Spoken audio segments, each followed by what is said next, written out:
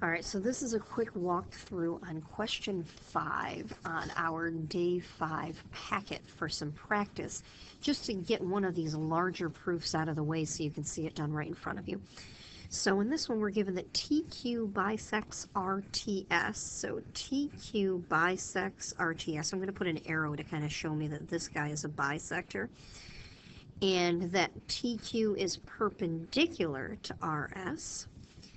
And we're supposed to prove that the triangle on the left is congruent to the triangle on the right. RQ and QS are congruent, and TQ bisects RS. So we're just going to go at it and see what we have here. So I'm going to start with my statements and reasons.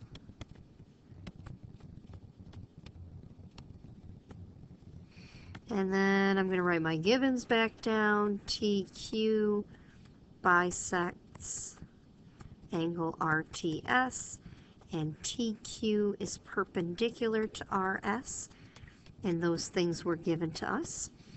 And now on to step 2. Now, one of the things I do to keep myself organized is when I see a bisector or a perpendicular, I don't automatically write on the diagram what's congruent.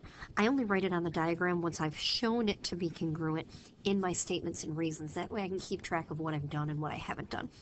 So if TQ bisects RTS, that means that this angle is congruent to that angle. So I have to actually write that down. Angle RTQ is congruent to angle STQ.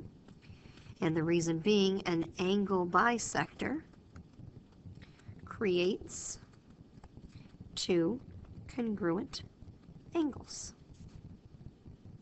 You can write that in any way you want, as long as it says something about a bisector splitting an angle in half, making two congruent angles, something like that, you're covered.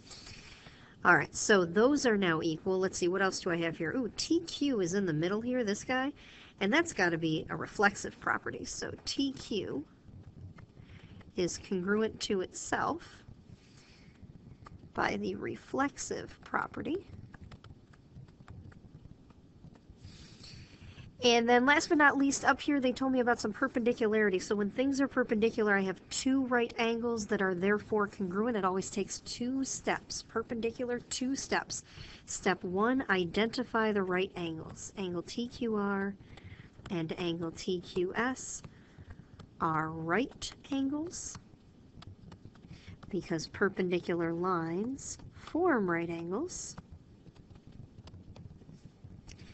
And number 5, I should then have angle TQR is therefore congruent to TQS because all right angles are congruent.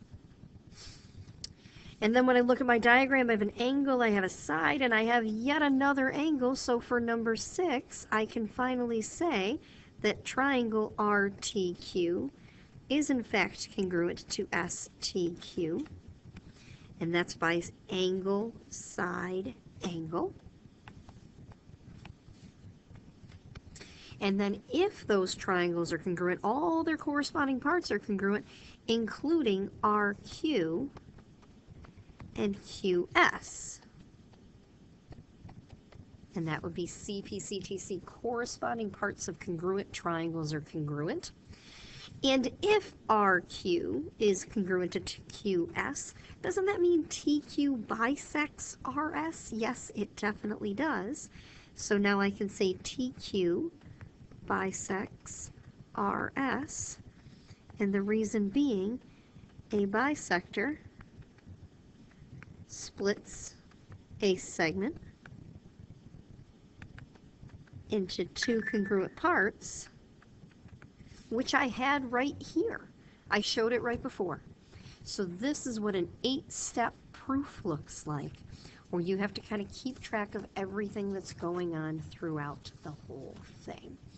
So one other thing that I wanted to do with you guys before we stopped is I want you to just quickly take a peek at number 12. So if you scroll, you flip, and we look at number 12, on number 12, we have some overlapping triangles and perpendicularity here.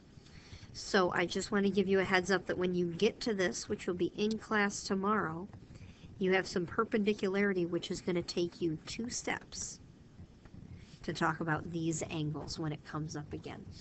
So, only one thing we had to go over in the video today.